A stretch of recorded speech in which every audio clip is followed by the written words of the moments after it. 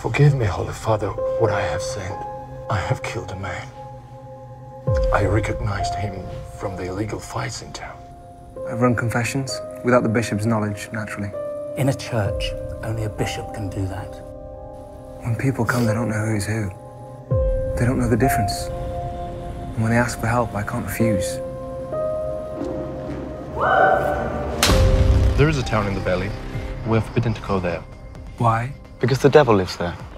The devil lives everywhere. As well as God. I will not allow blasphemy within these walls.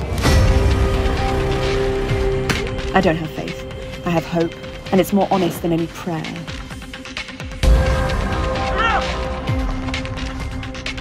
Tahim is no longer part of our church.